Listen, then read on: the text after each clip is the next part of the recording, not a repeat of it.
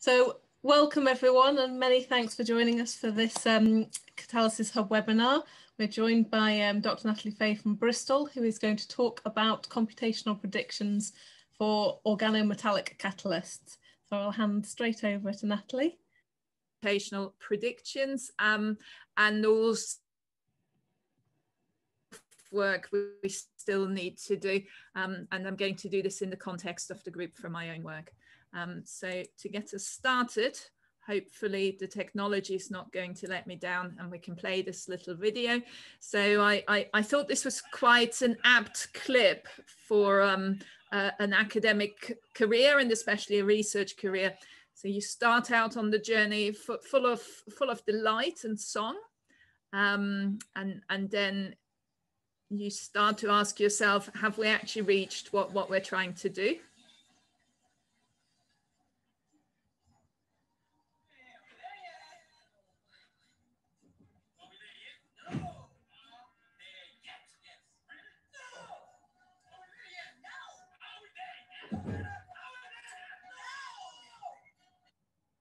So there you go. I think overall, the conclusion is probably going to be we're not there quite yet, but we're certainly moving in the right direction as well. So we're making some progress towards some prediction based on computational data.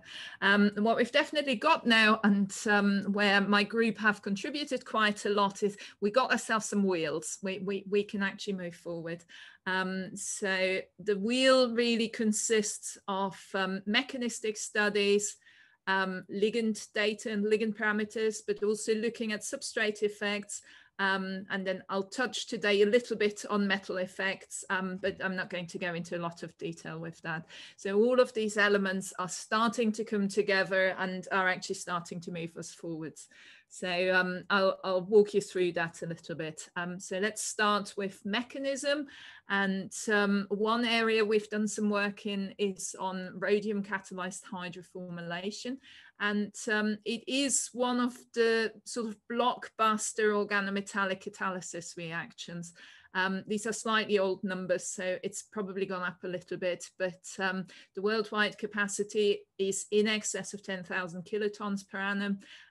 It's the biggest industrial use of homogeneous catalysis, or at least it was when I looked up the numbers. More than 60% of the rhodium hydroformylation reactions use modified rhodium phosphine ligand complexes. And it's quite a complicated catalytic cycle, where the key step, and that could be rate determining, if you've got a larger alkene, it can also be selectivity determining, actually depends on an interplay of the conditions that are being used. So we started having a look at this quite some time ago with a very talented undergraduate student, Helen Skinner. And what we were interested in at the time was to compare triphenylphosphine and trisphenyl phosphide, so phosphine and a phosphide. And generally the consensus was that a phosphine is a sort of slow and steady catalyst, whereas the phosphide is fast, but it's a lot more fragile as well. And we started out really by calculating the catalytic cycle. So here it is with triphenylphosphine, comparing a situation where one or two ligands are phosphorus-donor ligands. And it starts out with alkene coordination and then insertion of the alkene into the rhodium hydrogen bond. And that proceeds with a reasonable barrier. These numbers at the moment are in kilocalories per mole. And then you have a CO insertion step. And again, that proceeds with quite a reasonable barrier. And then there's an oxidative addition and the reductive elimination step. And together, they're sometimes called the hydrogenolysis step as well. And you can see that for two phosphines here, the barrier is starting to be a bit high. They run at fairly toasty conditions at fairly toasty temperatures, so you might actually be able to overcome this. But what you hopefully can also see is that the key step varies a little bit, and these berries in particular are pretty close to each other. So it doesn't take very much in terms of changing the ligand or in terms of changing the reaction conditions to actually change which of the ligands has the highest, which of the steps of the catalysis has the highest barrier. And we found it relatively hard to find detailed kinetic studies, but we found one for this particular ligand. And the study suggested that the catalysis is actually inhibited by excess phosphine being present, and the reaction conditions forced it in this case to be mainly in the monophosphine regime.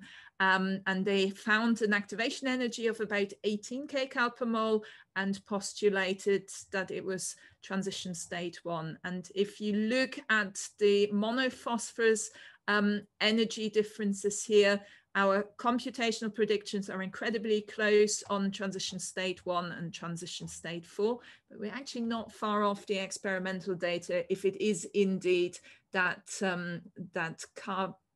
alkene insertion. We also, as I said, we're interested at how this compares to the phosphite, and we had a look at this one here. And again, you can see these barriers are pretty achievable. And in this case, they're also much, much more similar to each other. And here, perhaps a little more clearly for both the mono and the bis-ligated phosphorus donor regime, the highest barrier is actually in this transition state 4. We found a kinetic study in this case, and the postulate there was that the reaction conditions were mainly favoring a monophosphide regime, and the likely highest barrier was in this last step, the so-called hydrogenolysis. So we're doing okay computationally, but it is quite hard to make these distinctions. My colleague here in Bristol, Paul Pringle, then had some interesting experimental observations that suggested that with some types of ligands, we might actually need to go up and add a third phosphorus donor ligand to it. And in that summer, I had a very talented undergraduate summer student working with me, Tom Young. He's just submitted his PhD thesis, or so Twitter says, so he's come a long way since this work. But Tom looked at the energetic balance between different 5-coordinate intermediates and both the coordination geometry, but also the number of ligands that would be favored. And at that time, this was, and it still is, it's a reasonable level of DFT. So these are pretty decent numbers. And as you can see, at least for the very small trimethyl phosphide, it looks very much like a tris-ligated or a tris-phosphorus donor ligated regime might actually be energetically accessible. And Tom then extended this work to calculate that catalytic cycle, that energy profile with 1, 2, and 3 trimethyl phosphide ligands. And I completely agree. This is a big and complicated diagram. But the key take-home messages here is that these energy profiles cross, which suggests that if there's some lability in the coordination sphere, you may well find the catalytic system taking the lowest energy pathway. And again, all of these are actually energetically accessible. So at the moment, Paul Pringle and I share a master's by research student, Maddie Newby, and she's been looking at fluorophosphides. And there are some fluorophosphides that have been used in industry and that are pretty good hydroformylation catalysts. And again, from the experimental insights in Paul's group, it looked very much like we might actually, at least in some steps, go up to having 3 of these fluorophosphide type ligands on there. So Maddie has again calculated these energy profiles. And again, it's mightily complicated, but your key take home message here is that they're all very similar in energy. They are all energetically accessible. In this particular case, it looks like the tris phosphide ligated pathway is actually the the lowest energy pathway, but they're very, very close. And again, you can see how just minor changes to the reaction conditions may well change that preference. So we're looking at a really challenging mechanistic manifold in this case. So computationally, we can deal with this. It is a lot of work, and that makes it much, much harder to actually make predictions on a larger scale. Something else we've done in my group and more widely in Bristol, so I didn't start this work to map chemical space, but I've certainly ended up with it, is to actually find things that are easier to calculate than mapping out an entire catalytic cycle and using parameters to make predictions. So what we've got, and it wasn't me, it was Guy Orpen who named this, are so-called ligand knowledge bases. And the underlying idea is that in organometallic catalysis, we have this long tradition of characterizing ligands with relatively simple parameters. And the most straightforward characterization really started with Tolman in the 70s, where he proposed a steric parameter, in this case, the so-called cone angle, and also an electronic parameter, which I'll come to in a minute, but it's a carbonyl stretch detected by infrared spectroscopy. What Tolman showed quite early on was that there are some experimental measurables that are described quite well by these parameters. So in this case, for example, we're looking at the 31 phosphorus chemical shift on ligand coordination for this trans-rhodium complex. And you can see that the relationship between this experimental measurable and the cone angle is actually described really well by a straight line relationship. So what you can do with these types of parameters really is to then begin to derive structure property relationships. And as I'll show you in a minute, you can also use them to actually map out ligand properties. And this is at the very big of this rather epic Chem ref. I say rather epic, we've wrote a longer one later on ourselves. But Tolman actually plotted the cone angle against what is now called the Tolman electronic parameter. And what you can see here is that each of the ligands considered has its own spot. And the ligands we would consider as chemically quite similar to each other are relatively close to each other in chemical space, and things that perhaps we might consider intuitively as very different from each other are a long way apart. And that's really an idea that carries through more complicated statistical approaches for clustering data. So ligands that have similar properties should, if we've got the parameters right, show up close to each other in chemical space. And if they have very different parameters, then they'll be a long way apart. One of the problems with this is that if you're using experimental parameters, then you need to be able to actually make the complexes to measure them. And the nickel complexes that were used for Tolman parameters are nowadays classified as quite highly toxic and carcinogenic. So you might not want to touch them. And also whether they're necessarily reliable. So there are some problems with how the steric parameter is measured, but also some of the nickel complexes react in interesting ways, and you may not necessarily be able to make the right nickel complex to actually measure your data on. Another question that we and others started to ask was whether 2 dimensions really maps onto our understanding of organometallic catalysis, where quite frequently we look at the balance between sigma donation and pi acceptance, and also the modulation of these effects by steric interactions. So if you have a very large ligand, it might be a fantastic donor, but if sterically it cannot approach the metal center as well, the donation is actually modulated down as well. Another question is this idea of sampling the ligand space, and I'll come back to that later on, but you can see there are big areas here where there was no known ligand. And then also the transferability to other ligand types. So when people started to get interested in N-heterocyclic carbenes, they essentially found that especially the Tolman electronic parameter measured on a nickel tricarbonyl phosphine complex, if you created the same complex with a carbene, you would see almost no ligand-related variation in that carbonyl stretch. So they were almost invariant, and people then moved on to proposing different electronic parameters to work better with carbenes, for example.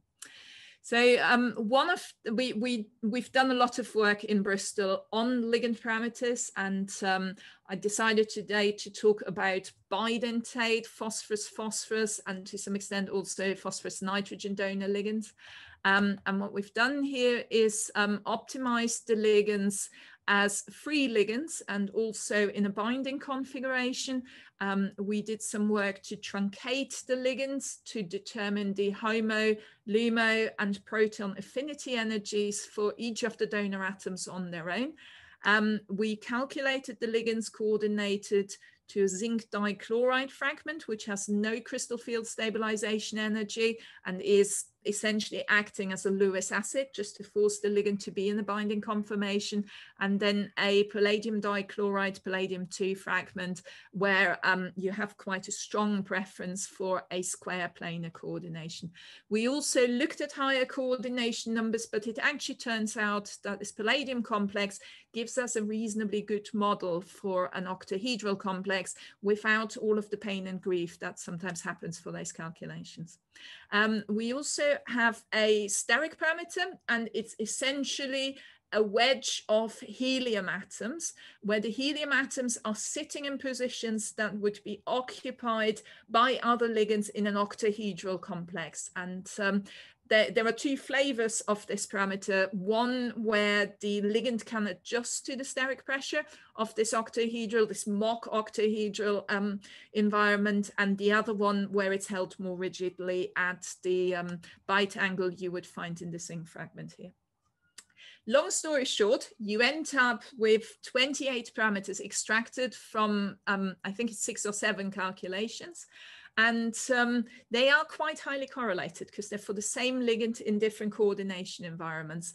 And to make it easier to visualize this, we have tended to use principal component analysis, which is a projection technique that reduces the number of dimensions by transforming the original parameters. And it is specifically designed to capture that distance between objects. So again, coming towards a point where things that are similar to each other are quite close to each other in chemical space, and things that are very different from each other are further apart. So in principal component analysis, you describe the variation of the data in terms of new uncorrelated variables. So we're no longer looking for linear relationships, we're looking for comprehensive coverage. These new parameters are linear correlation of the original data, and it performs, essentially the algorithm performs a constrained optimization where you sort of realign your chemical space to get most of the variation on the first principal component, next highest amount on the second one, but with it being orthogonal. So there's no correlation between the principal components.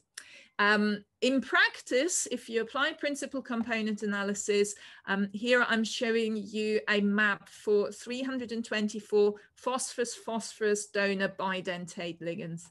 And what you're seeing here, that's labeled incorrectly, but you're seeing two principal components which have the highest amount of variation between them, and they capture about 58% of the variation and the information in the data set. It's worth bearing in mind that principal component analysis, if you put 28 parameters in, you're going to get 28 parameters out as well. It's just they become less and less important.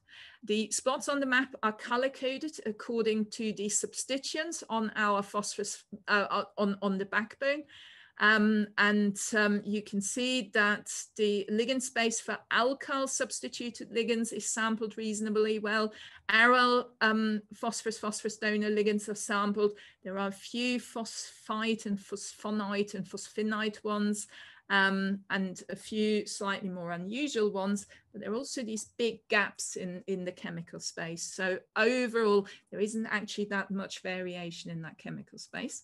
And we had a crazy summer quite some time ago where we thought, okay, we've got big computers, what can we do with this? So we decided to treat the ligands like Lego bricks. We kept the donors the same, but we changed the substituents and also the backbone. And we sampled 11 different substituents and we combined them with 25 different backbones. So if you look at the map that results from this analysis here, fundamentally, again, what you're seeing is color coding by the substituents in this case, and they are clustering together according to those substituents, but there is some diagonal spread, and that comes from the variation introduced by the backbones. I've tried color coding with 25 different colors and it looks a mess. So what I've done here instead is color coded the same map, but this time by the length of the backbone. And what you can start to see here again is these diagonals offset by 90 degrees compared to the substituent effects. And what you also can start to see is that 5 and 6 membered backbones, so very, very long backbones, are actually very, very flexible. So you're starting to lose the trends on that one. The 5-membered ones still cluster, the 6-membered ones are starting to show up everywhere. And that's basically because the backbone in most cases is so flexible that the ligand can actually adjust to the coordination environment here. So what we've shown with this is that it's not just the backbones that give variation in the chemical space, but also changing the substituents. And I've just projected these two types of bidentate ligand maps onto each other. So the full spots were the original map. It's a mirror image, which happens with principal component analysis. And then the open spots are the systematically sampled ones treated in the same way. And you can see there's certainly scope here for actually improving the variation in chemical space as well. And if I just go back to these references here, we did some work with Stephen Mansell's group in Harriet Watt to actually look at more exotic ligands and ligands that have the phosphorus as part of an aromatic ring here. And that's one step towards improving the sampling. Okay, so we also were interested then in finding out whether you can combine more varied donor sets. And here we used the same descriptors, apart from the split ligand descriptors that I mentioned briefly, with a much wider range of bidentate ligands. And we looked at carbenes combined with different second donors, nitrogen, nitrogen, nitrogen, oxygen, and oxygen, oxygen donor ligands, and then also both phosphorus, phosphorus, phosphorus, oxygen, and phosphorus, nitrogen distances. And what you're seeing here again is that the distribution across chemical space is initially dominated by the donor atoms. So the phosphines, anything involving a phosphorus is sort of away up towards the top a little bit. Nitrogen, nitrogen, nitrogen, oxygen, and oxygen, oxygen cluster together in this representation. And then the carbenes are in a cluster of their own as well. I've color coded again here by backbone length, and it's not quite as clean and clear cut. And there is this breakaway fraction here, which are charged ligands. But again, you can see a degree of clustering to this, but this ligand space isn't sampled as well as the database we constructed separately. So if you go about it carefully, you can actually compare different donors. And one of the things we've been interested in is to compare the first main group element row, essentially. So taking out anything involving phosphorus and looking at these carbene-based ligands that my collaborators in Leeds have done quite a lot of work with, and then also this area here to explore whether they continue to overlap if you take away the big variation that's introduced by phosphorus donors. And the answer is yes, you still see that overlap, and it actually maps quite well onto what we know about copper catalysis, where the different types of ligands are used interchangeably, and where potentially also some amino alcohol substrates can act as ligands rather than your carefully chosen ligand system in there. So another area, and remember we're talking about the big wheel here, is to actually look at reactivity. And one of the things you can do with these types of ligand maps is you can carefully select the ligands you're doing calculations on to actually sample your chemical space. So I'm showing you here some of the ligands we've calculated for hydroformylation again, just to show that they actually cover quite a lot of the monodentate ligand space. And then we've zoomed in here on the bidentate ligand space, but again, looking at different ligand variations just to make sure we're sampling a reasonably broad area of chemistry. And for hydroformylation, I've actually gone through, there's a few missing here if you're quite eagle-eyed, but I've gone through most of them, calculated the entire catalytic cycle and the barriers here, and we can then start to actually link this to our ligand descriptors and see what are the dominant effects. So for some of these ligands, there is a relatively weak correlation between the highest barrier in the cycle and the steric size of the ligand. And then there is also a quite weak correlation, but it's got some very clear outliers, which is causing problems here, between the energy of the LUMO, which you would think of as the orbital accepting pi back bonding on in a phosphine potentially, and again, the highest barrier across the cycle. So that really just is to show how we're starting to link the work we've done on ligands with mechanistic calculations and exploring catalytic cycles. And recently, and the postdoc funded by this project is planning to start next month.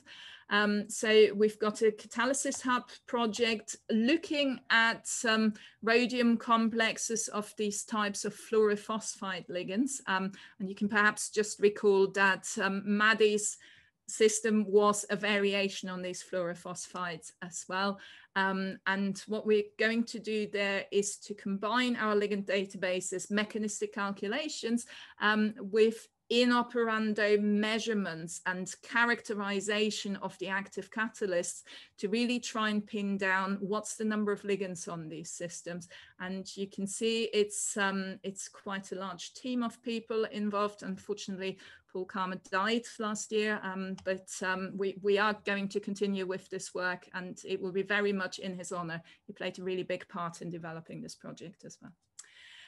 So we've not just looked at ligands, we've gone beyond ligands, and I've done some work in a collaboration with my very good friend and collaborator Jason Lynham in York. And in Jason's group, they have a long-standing interest in alkynes and vanillidines, which are tautomers of each other. And one of the key motivations there is that depending on whether the system is coordinating as an alkyne, so eta2 sidon, or as a vanillidine enton, that allows you to modify the selectivity of reactions. So it becomes quite interesting from an organometallic synthetic point of view to try and find what conditions you need to favor one tautomer over the other one.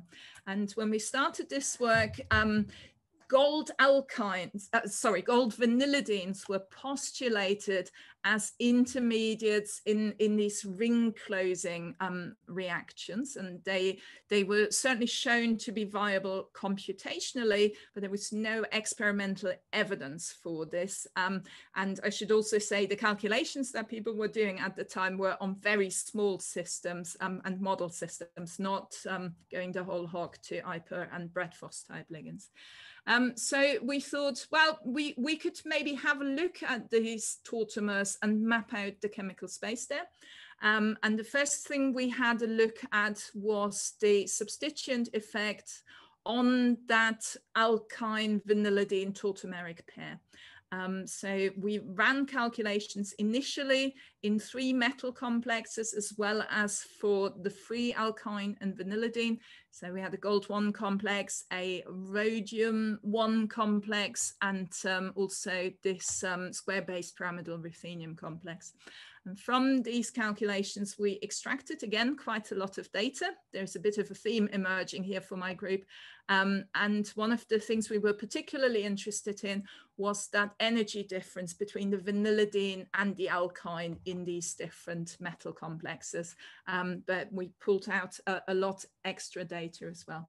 And what we've ended up with then were 35 parameters. And again, because they're for these tautomeric pairs, they were reasonably high correlated. So one of the early analysis we did, and I've not stopped being ridiculously pleased with this, even though the work is quite a long time ago.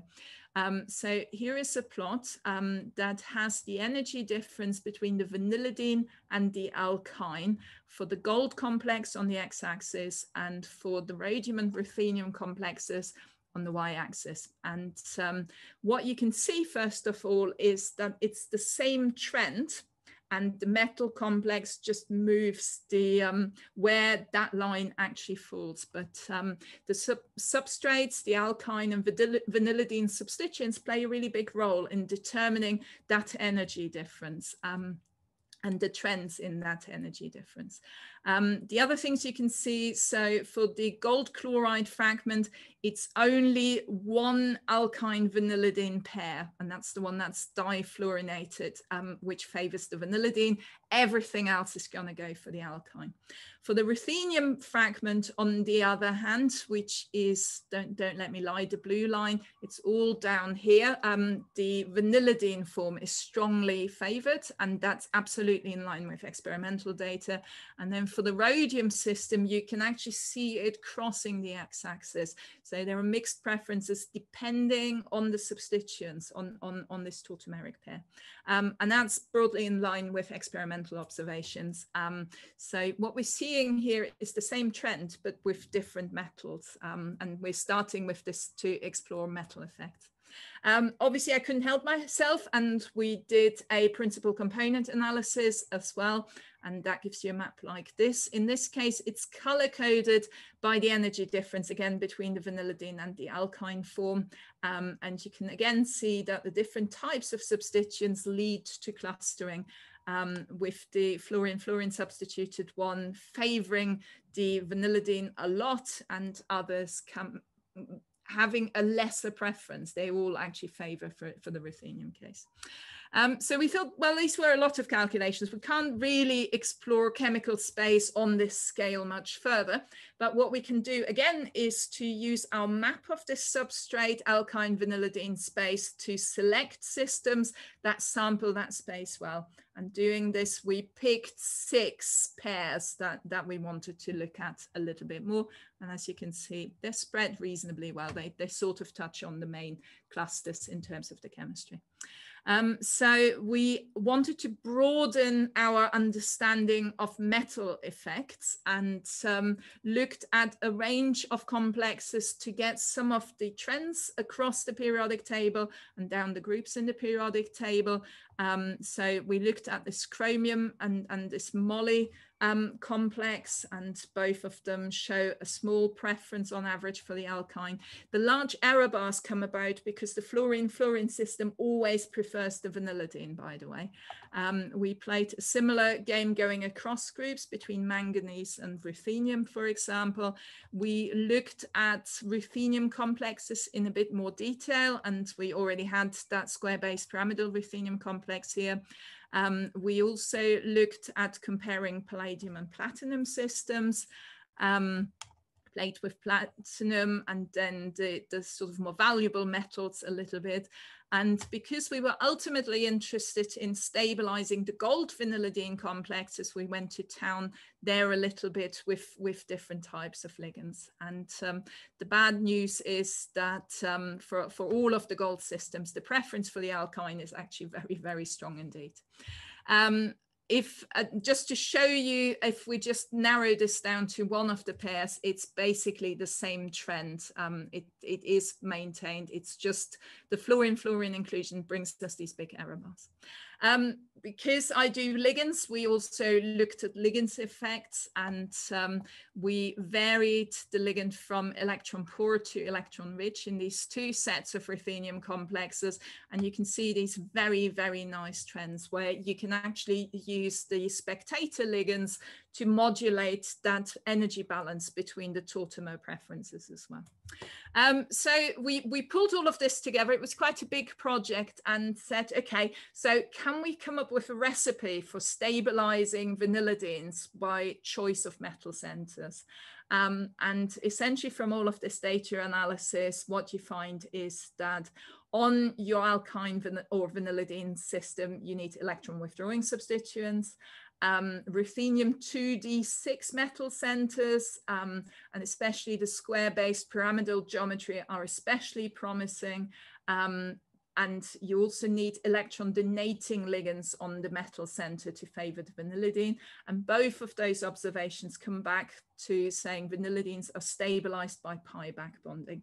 The effects are clouded a little bit by steric effects, because larger ligands prefer the vanillidine form because it's further away from the metal center as well. So we can actually explore multiple variables in the systematic ways, and we can look at the interactions between these variables, and we can also actually support the prediction and capture this balance of different effects by looking at the data as well. Okay, so can we stabilize gold vanillidines? We had one result that looked a little bit more promising than what I've showed you so far, and that was for the mixed hydrogen methyl substituted system. And Jason makes me do my energies in kilojoules rather than kcal, so these are now in kilojoules, slightly bigger looking. And for all of these systems, the computer was indicating quite strongly that the alkyne was favored.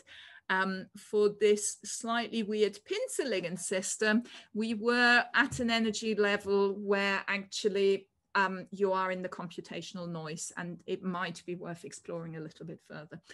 So we got a little bit of funding from York's Seed Corn Project Fund to actually make these pincer ligands and explore their coordination chemistry a little bit further.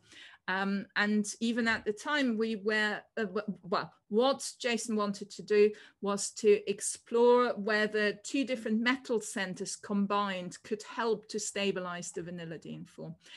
So the idea was to have a system, a mixed system with a cyclopentadienyl ruthenium and a gold triphenylphosphine, a homogeneous system with two gold centers, and then a mixed system combining this weird pincer ligand with triphenylphosphine as well.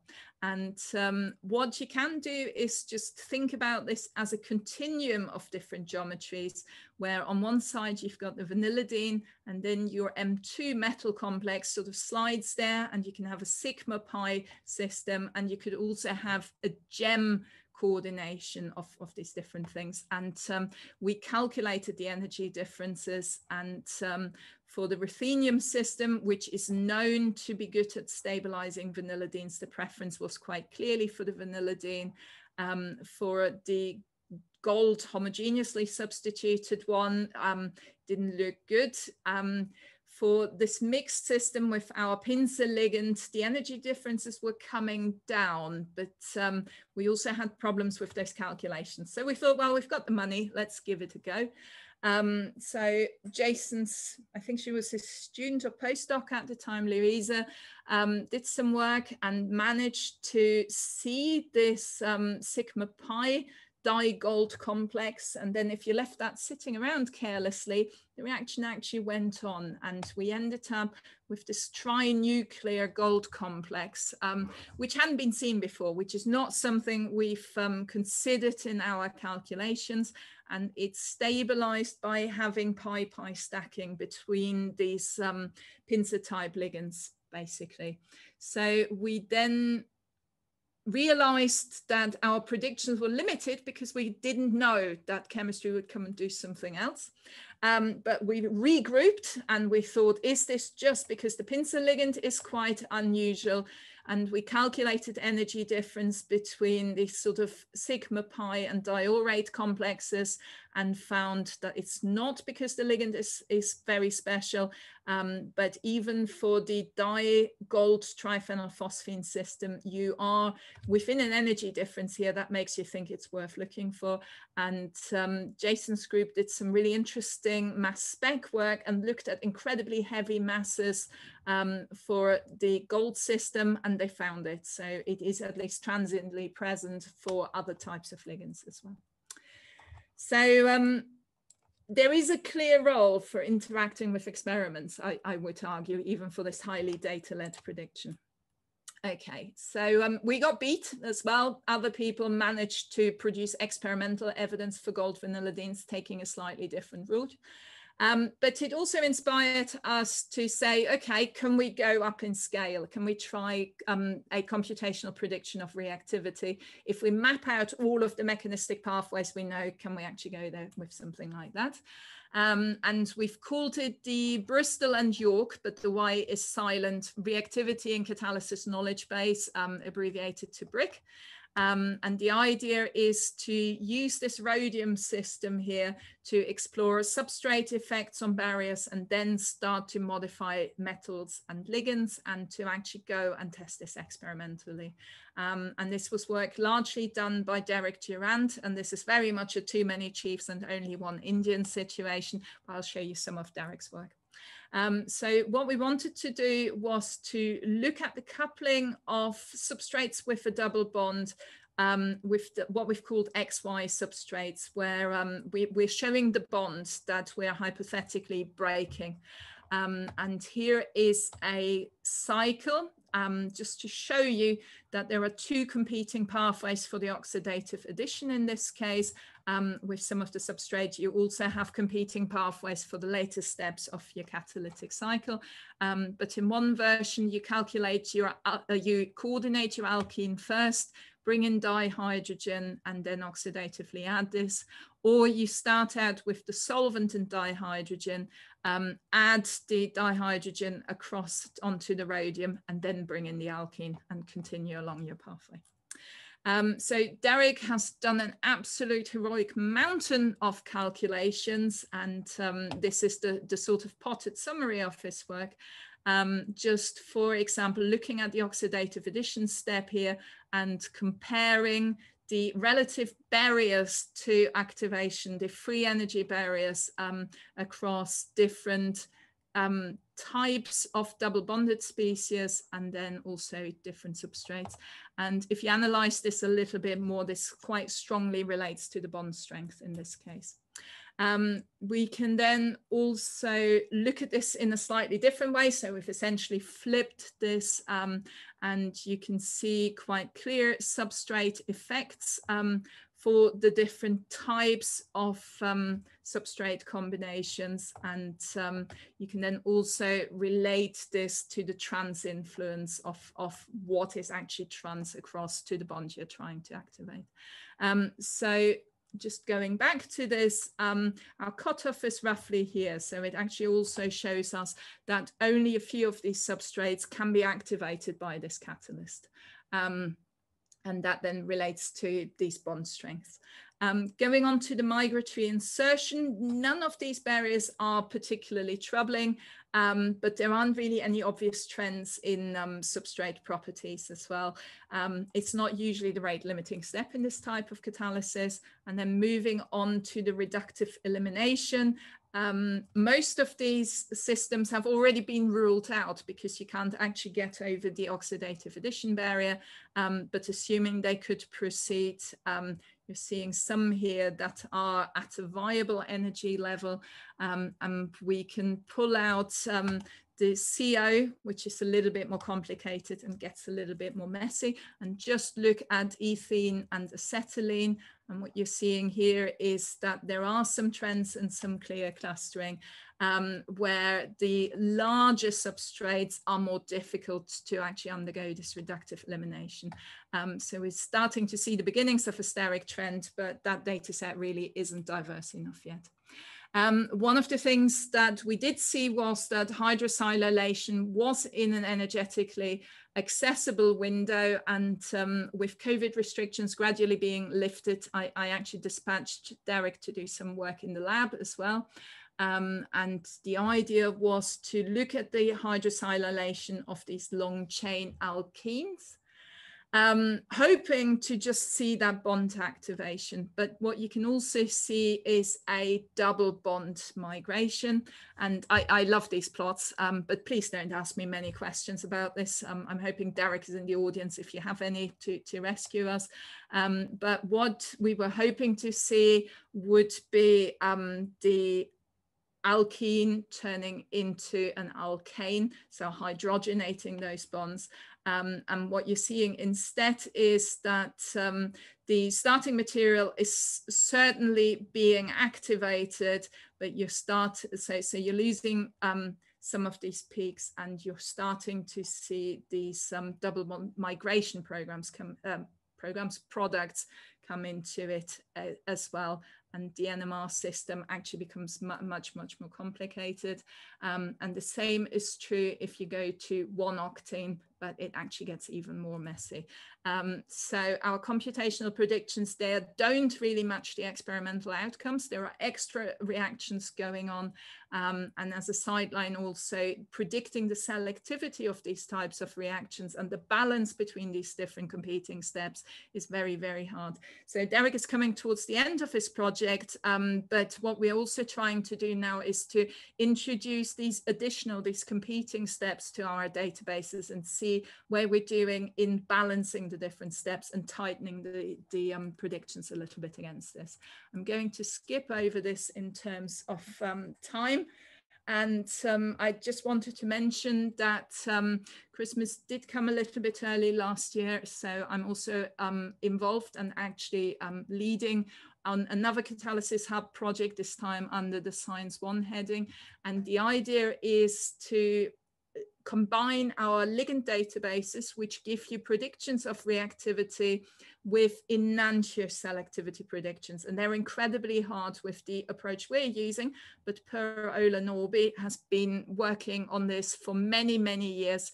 And what we're trying to do is actually integrate the two data-led approaches, and that should then hopefully allow us not just to predict reactivity and selectivity in isolation, but actually combine the two systems as well. So that's still very much in the beginning, but I wanted to mention this project as well. So what I've tried to show you today is that we are on the way towards making predictions. There are pitfalls and diversions along the way, but we're certainly starting to have something that looks like a wheel. So in terms of mechanism, what I've showed you today was that we can do this on a relatively large scale, and with quite high amounts of patience, we can also begin to explore the mechanistic manifold. And as we get experimental insights into this, we can add additional pathways. So if there is actually double bond migration, then again, you can capture this computationally. In terms of ligand effects, we've done a lot of work in Bristol to map ligand space, and I've showed you some examples of linking that to mechanism. And in some cases, we can also use it to suggest and guide experiments. In terms of substrates, the alkyne and vanillidine work was a mixture, but it was very specific to that one tautomeric pair. And what I've just skipped over was a more general attempt at mapping substrate space. So I've got to apologize to Derek later on again for skipping over this. But they can link to mechanism as well. And Derek's work is starting to build a framework for this. And also for capturing the interactions between substrates, ligands, mechanism. And then I've touched on this a little bit in the context of the alkyne and vanillidine project. We've done some more work on this recently to actually map metal effects and also begin to map the interactions between the catalyst backbone, the active metal center, and other variables that you might be able to control experimentally. At the heart of all of this is data, really, and seeking to access experimental data of high quality that probes the mechanism, but also providing that underpinning of calculated data and pulling this together to start to make some predictions. And that's pretty much all I wanted to talk about. So I've got a massive thank you slide. Lots and lots of people have been involved in the different project strands, have contributed ideas, data, suggestions, analysis. And I've talked about these interactions throughout this talk. So with this, I'm going to finish, and I'd be very happy to take your questions at this moment in time. Thank you very much again for having me. Many thanks, Natalie, for a really, really fascinating talk. We've got some questions coming in already. Sure. Lara would like to know, is the model able to predict on the activation energy of the catalytic cycle? Yes, we can certainly do that. Our problem is a little bit what data you train it on.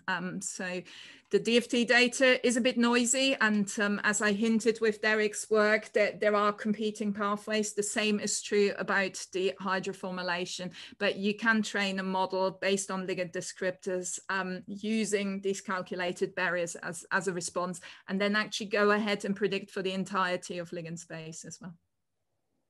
Thank you. Julia would like to know, well, she says, thank you for the talk and very impressive work. Have you tried to evaluate some relationships between ligand effects and selectivity, as for example, in hydroformylation? We've had a problem with hydroformylation, which is that when you go to propene as your alkene substrate, you suddenly get this, well, it's almost like a combinatorial explosion. You get lots of isomers, lots of conformers, and DFT on its own is too noisy to get that selectivity prediction. So the Catalysis Hub-funded project that I mentioned at the end, what we're planning to do there is to use Per-Ola-Norby's approach, which essentially he trains molecular mechanics force fields to reliably evaluate conformers and isomers, and just looks at that delta G for the selectivity determining step. And they lose the overall barrier in those models. So that's how they come a cropper. But to combine it with the ligand knowledge-based predictions and detailed mechanistic insights into the barrier height, and then put that selectivity prediction, having fully evaluated all of the possible conformers and isomers, so you get that delta G on the selectivity determining step spot on, and come up with a master equation that combines both reactivity and selectivity. That's the plan. But there is an awful lot of work that actually goes into training the force fields and trying the selectivity predictions. And even if we just wanted to look at the regioselectivity, because the DFT is a little bit noisy and there are so many possibilities, especially if you've got quite floppy ligands, you wouldn't trust the numbers otherwise, I'm afraid. So Habib has a question. He's an experimental PhD researcher who's trying to learn more about calculations. Sure. And he asks, sort of what software would you recommend? And if they want to predict the mechanism and want to find a transition state for a reaction, I'm assuming that's what TS means. Yes. What models are best to use? Oh, hundreds of papers have been written about this, which tells you that no one really agrees. So in terms of software, any electronic structure code can be used to characterize the ground states and also the transition state geometries. Some of them have slightly better algorithms for finding the transition state than others. in my group, and I don't think I'm giving anything away, but we tend towards using Jaguar because we like that it's fast and it has a really nice algorithm for the transition state. Quite a lot of work we also use Gaussian for, but you know, there are tons of other packages available, and it is slightly tied to what you spend your pennies on. And some of them are a little bit faster. Jaguar has quite a robust mechanism for actually finding transition states. And especially if you do these sort of high throughput calculations, you find that to be able to patch things together like Lego bricks, you could need a good search algorithm, otherwise you're in trouble. But you can do it with any software package, so don't sweat that bit. As a card-carrying computational chemist, I should now give you a lengthy explanation of different functionals and which ones we like and stuff like that. It doesn't matter at the end of the day. None of them are perfect. All of them are a little bit noisy. What you need to look out for is if you are looking at finely balanced competing steps, then you need to prove to the community that your predictions and your analysis are not going to change substantially if you make a minor change to the computational approach. If they do, go back to the lab and get us some experimental proof. That is far better than evaluating hundreds of thousands of density functionals. That would be my advice for a beginner. But there's tons of papers out there with lots of information as well. Thank you.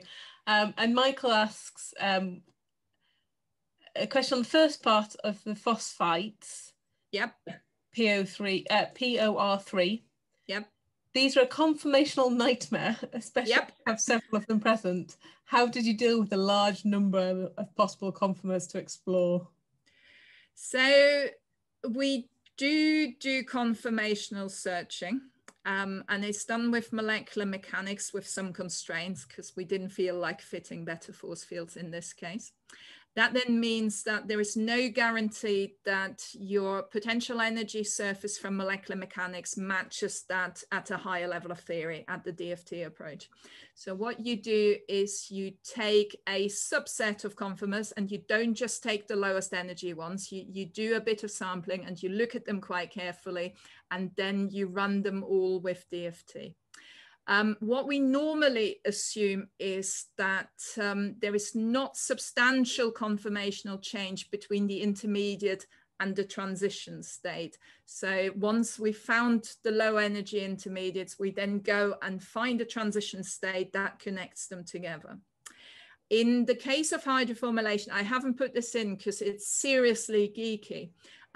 But for a C3 symmetrical ligand, you can actually, by symmetry arguments, find that there are 7 possible conformations for all of the C3 symmetrical ligands. And for some of the ones we looked at for hydroformylation, I ran the catalytic cycle with all 7 of them to try and pin down this idea. Do we have a high energy conformer that is actually much, much more reactive than the low energy one? And the short and troubling answer is we probably do. They are the ones that have an anti-gauche arrangement of the 3 arms on a phosphide. And if you actually look at some of the commercially used ligands, they are pinned back, so they have that same conformation, but then have a tie on the backbone as well. So you've stopped the conformational freedom and you hold it there, and they make for pretty good catalysts. So yeah, you're absolutely right. There is a lot of work there. What I tend to do is show the low intermediate conformer pathway and gloss over the rest. It actually turns out that on any of them, they are pretty good catalysts as well. So when they fail as catalysts, the reasons are likely somewhere else, and that might be in speciation or that might be in ligand hydrolysis rather than in that mechanistic aspect. So if you do this for a long time, you learn to squint, tilt your head and say, this is roughly right, rather than trying to really pin down the fine balance. And there's one final question from Nico, who's asking about sort of practicalities and what are the timescales for performing a prediction? Could he run to the lab and start a reaction and start a prediction at the same time? It depends what you want to base your prediction on. So a computational mechanistic study across a multitude of ligands and substrates and metals is a big deal. And Derek's been doing this for most of his PhD, and I showed you the results in about 3 slides. So that is hard work. What we're trying to do in my group is to build the foundations and a workflow for how you could go about this, always with an eye on being transferable. So the rhodium cationic complex we used is a pretty crappy catalyst, but it eats quite a lot of stuff. And that's absolutely on purpose, because we're actually interested in what are the trends, what are the parameters. And the next phase of that then is to bring in the ligand maps, the substrate maps, and begin to train models that tell you something about the rest of chemical space. So you'll have seen I was selecting quite carefully to sample different chemistries to then do the hard work on the mechanism. And the theory, and we haven't got enough data, is that if you're in a similar area of chemical space, if you've got a good local model, then other systems that have similar properties will behave in the same way. And so you can make predictions. And that's how we're going to get these computational predictions onto a time scale where you can match them with your lab work. But there is still quite a lot of work to do. So when you ask, are we nearly there yet? I'm afraid the answer is still not, but we have a much better idea about what we need to do to get there. And what the sticking points are that we need to address. And my advice would be, do good experiments, because actually tensioning the calculations against the experiments is a really important part of that process as well. Thank you. Looking at the time, I will say that's the last question, and thank Natalie again for a really fascinating talk. You can tell by the questions how fascinating it was. So thank you very much for joining us. Thank you for having me, and thanks everybody for listening. I know it's getting warm. Enjoy the British summer while it lasts, and I hope you can join us at our UK Catalysis Hub conference and event on EDI, which is Catalysis in a Diverse World, next week. They should both be good conferences to come along to. And if you go to our website, you can see our future webinars. Thank you again, Natalie. My pleasure. Thank you.